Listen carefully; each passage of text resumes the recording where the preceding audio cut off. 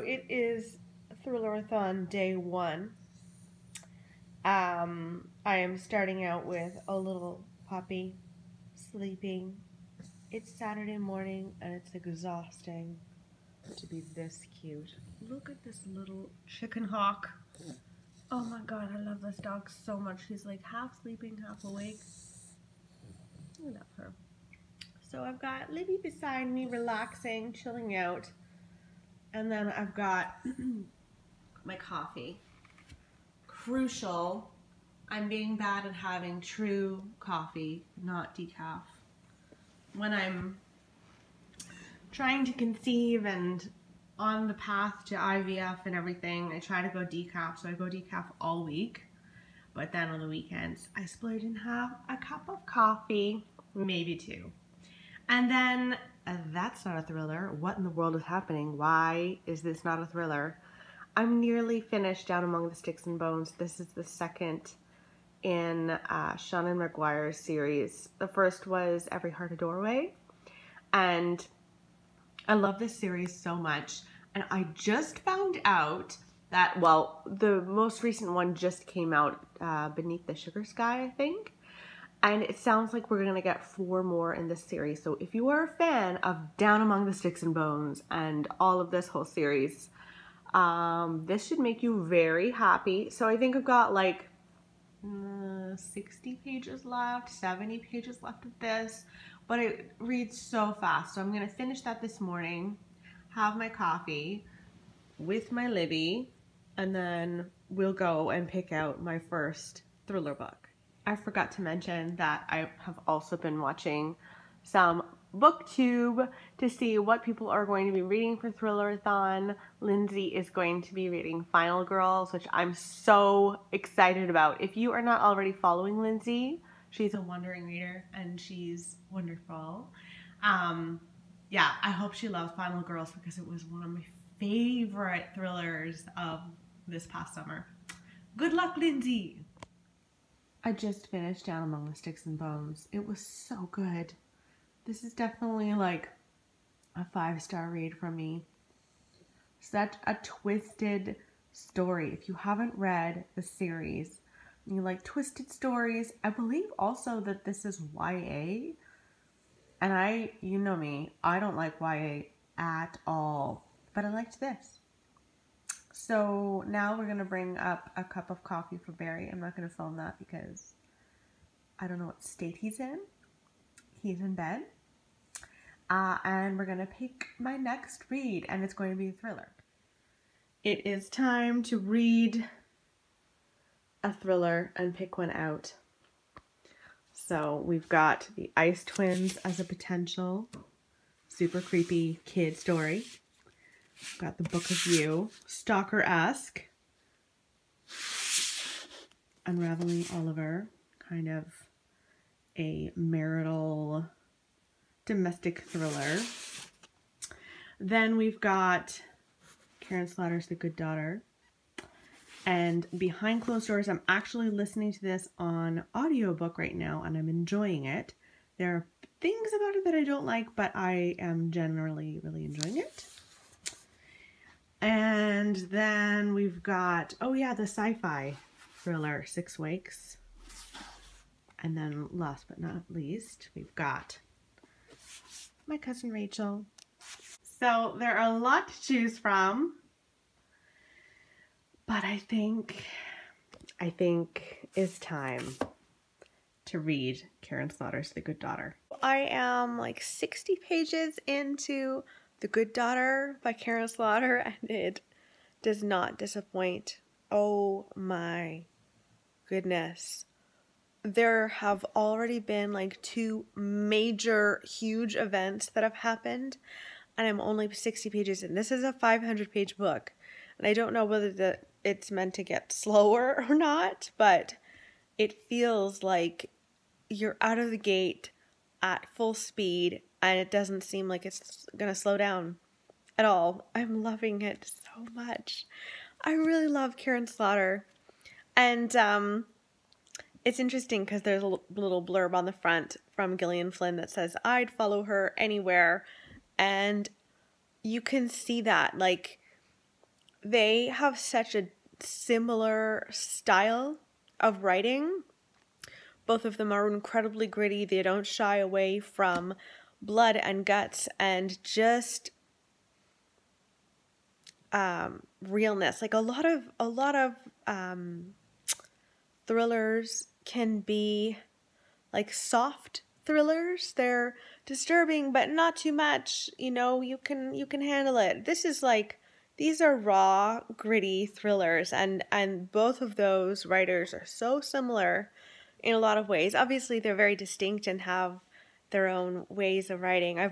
I've read all of Gillian Flynn's stuff, and I'm starting to think that I'm going to have to read all of Karen Slaughter's. You'll see it in a future haul, but I picked up Triptych by Karen Slaughter, which is the first in the Will Trent series.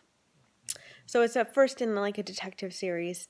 And yeah, if I like this, I have a feeling I'm going to be reading a lot of Karen Slaughter, and there will be more and more Karen Slaughter on my book hauls and on my bookshelves.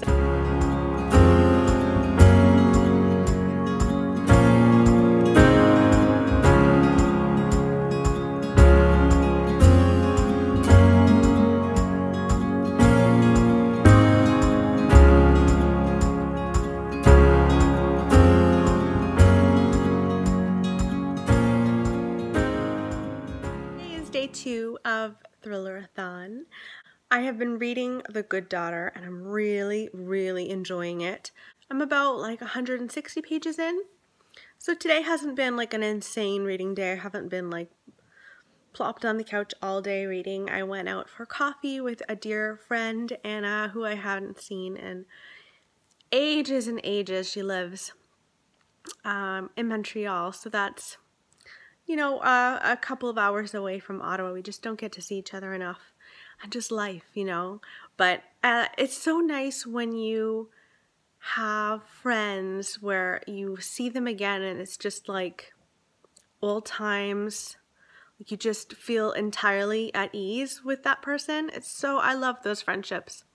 I'm really blessed to have a few of those, which is really nice. So I went out for coffee with Anna and her little daughter Victoria, who's so cute. On the way there and on the way back, I've been listening to Behind Closed Doors by B.A. Paris. And it's interesting.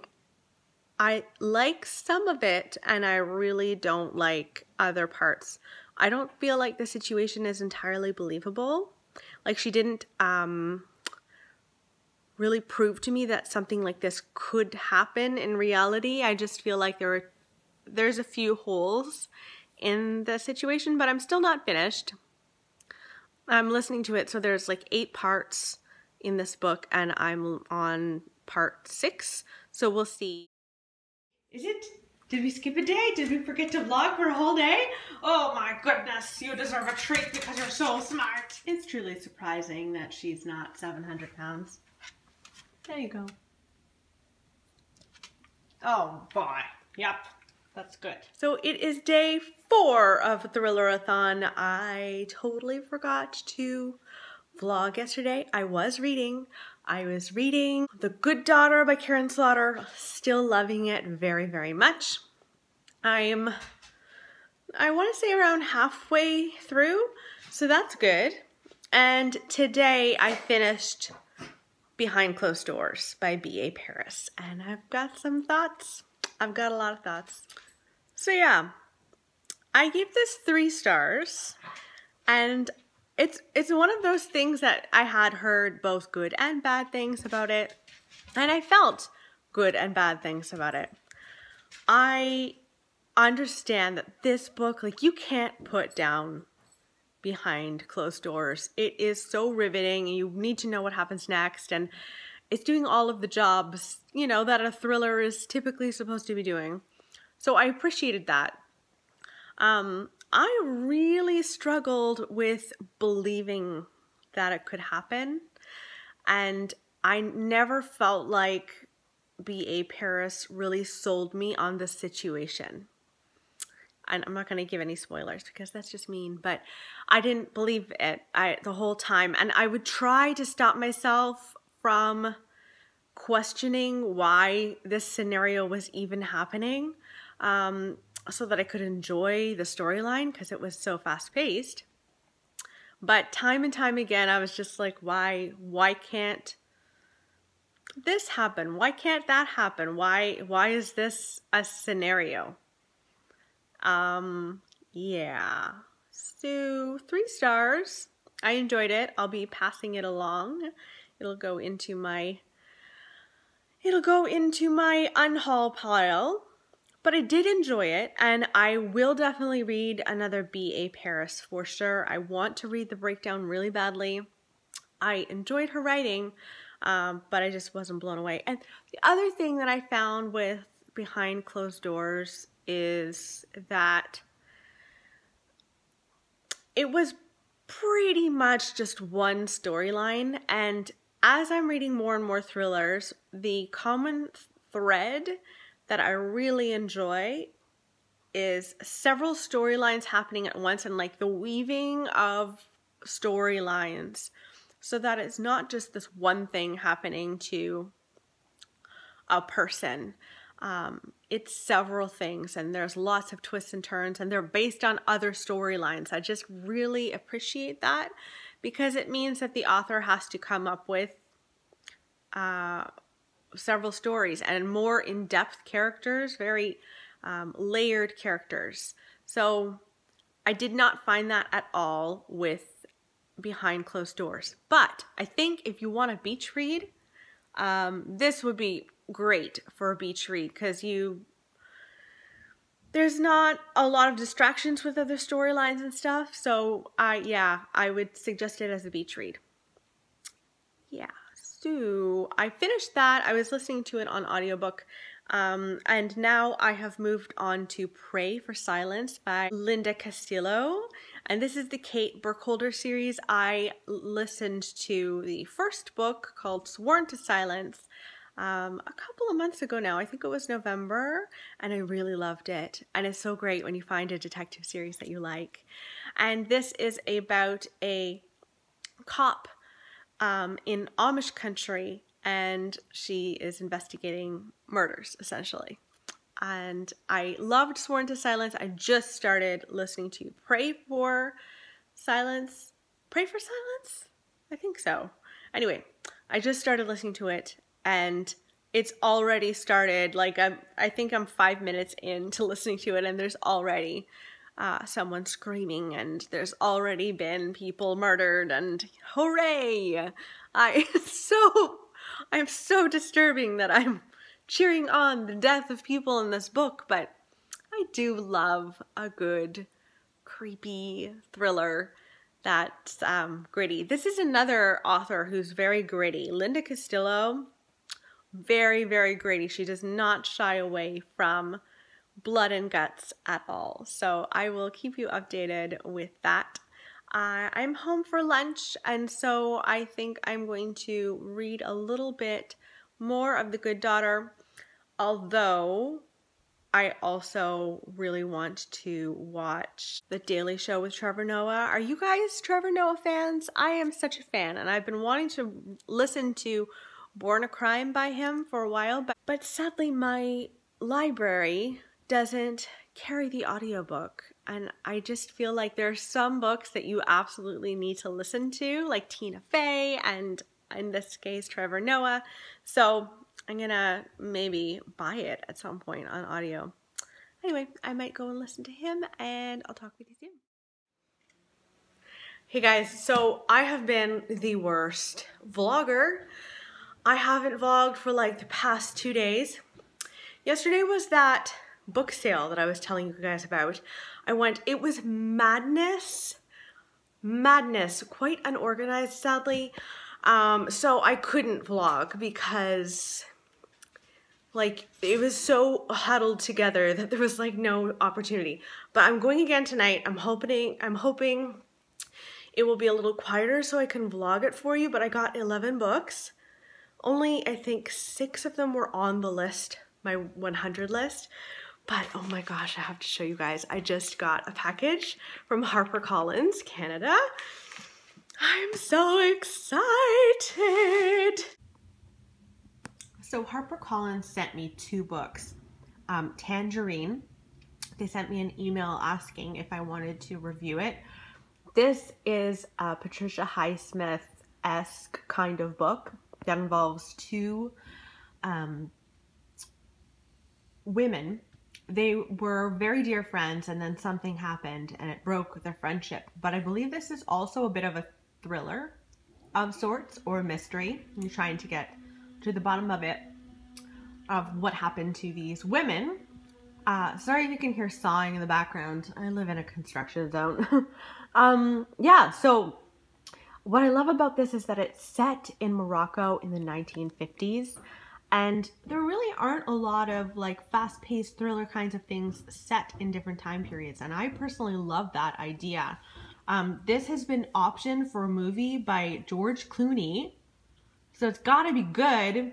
And the editor had a little note that like, this is a debut novel. And this editor said that this might be the best debut that he's read in years. That's so exciting. So yes, that is number 1. The next one I asked for, and I'm so excited. You guys know how much I loved A Head Full of Ghosts, right? By Paul Tremblay. Well, he's coming out with a new one. It's coming out in summer. And it's The Cabin at the End of the World. And I'm so excited to dive into this. Paul Tremblay is a horror writer and he's wonderful. Such creepy stories he creates. And this takes place at a cabin, and there's a little kid outside named Wen, and just catching like grasshoppers, and suddenly there's this man in the driveway, and he's friendly, and he starts talking to Wen, and then he says, what is about to happen is not your fault.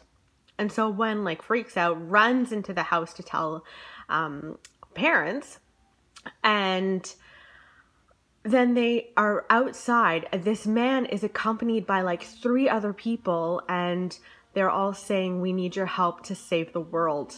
And I think it's going to be some sort of creepy kidnapping kind of book. I don't know whether or not they're going to kill them all. I'm so excited. This sounds so much like The Strangers. Have you ever seen that movie, The Strangers? It just sounds so much like it. I'm really, really excited to read this book. So that might happen pretty darn soon. Thank you so much to HarperCollins Canada for sending me these. Okay guys, so I just got another package in the mail today. And look at this. So much fun. Let's open it. From Penguin Random House Canada. Found you. That's a little creepy. I'm okay with being stalked by Penguin Random House Canada though. What's in here? Oh my goodness! What in the world? Okay, first of all, yes, Reese's peanut butter cups, popcorn. Oh my goodness, what is this? From the desk of Claire McIntosh. It's her latest book. Oh, wow. Oh my gosh, this is so exciting. Oh, wow, look at this. This is brand new. It's coming out on March 13th. Let Me Lie. What in the world is this about even? I don't even know what this is about. Oh, I'm so excited. Okay, I'll tell you what it's about in a second when I figure it out. Okay, so I just looked at the back, and apparently this is about a young woman. Her parents killed themselves together, I think, and left her behind. She is now a mother of her own. She is her own. She is a mother. She is not her own mother. She's a mother. And she's just starting to really question it, I guess, because she's now in that role and probably can't understand why they would ever just leave her like that. Oh, it sounds really fun. Thank you so much to Penguin Random House Canada. I cannot believe all of this. Holy mackerel, Andy. Hey gang, it is day 8, the final day of Thrillerathon. I'm sorry that I've been such a bad vlogger. As time went on, I just kind of dropped the ball. Work was busy and everything, so yes. So, little update about where I'm at in some of my books. So, I'm very, very close to finishing The Good Daughter by Karen Slaughter. I think I have about 100 pages left, so I'm going to do that today. Today is Saturday. It's going to be a reading and quiet and cozy day. I might clean a little bit, but otherwise my plan is just to be cozy and read. So I'm going to do that.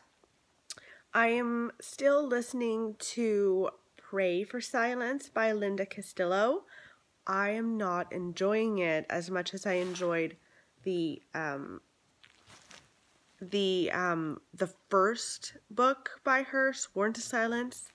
This just doesn't have as much layering to it, and I'm really disappointed. I'm gonna keep going for a little bit and see how I feel. If I'm still not feeling it, I'm just gonna DNF it. There's no point. So that's kind of where I'm at for reading.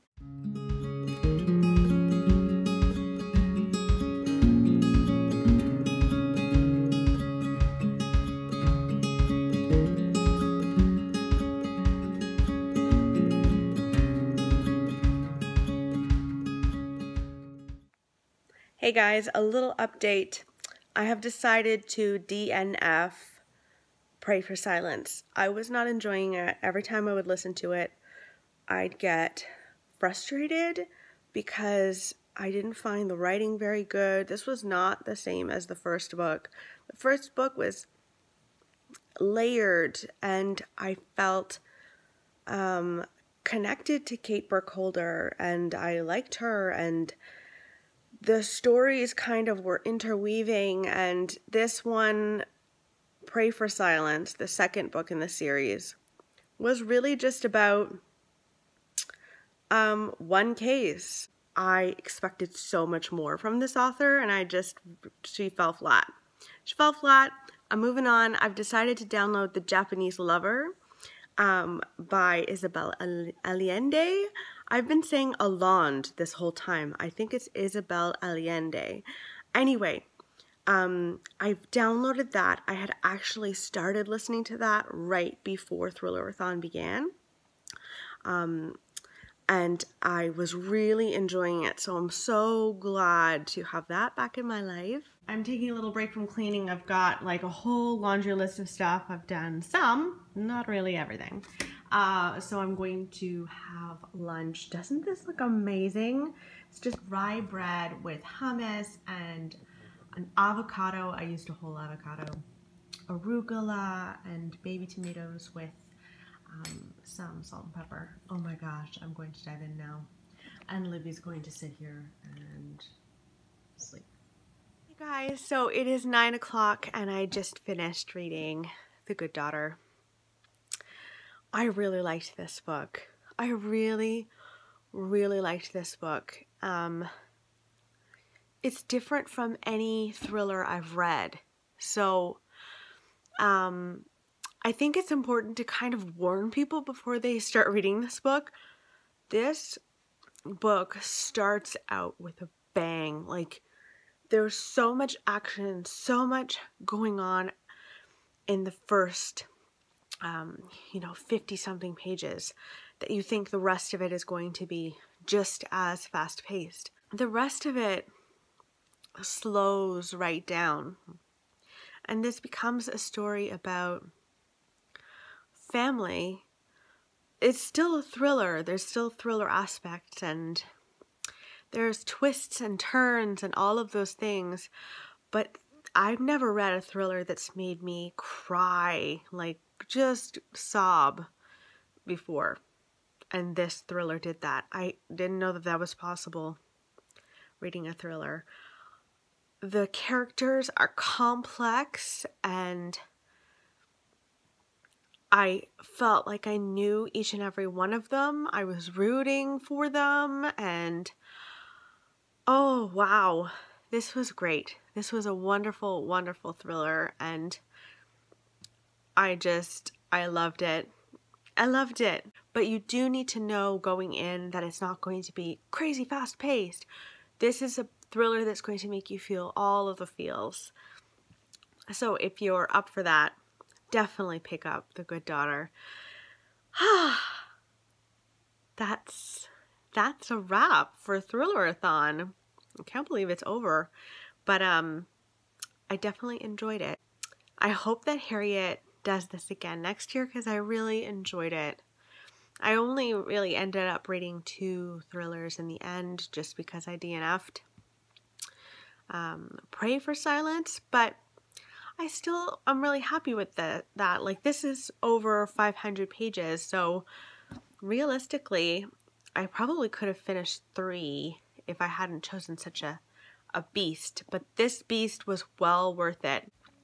I'm gonna go and look and see what other book I should read, and I'm gonna chill for the rest of the night. I hope that you guys are having a good weekend, and I'll see you later. Bye, guys.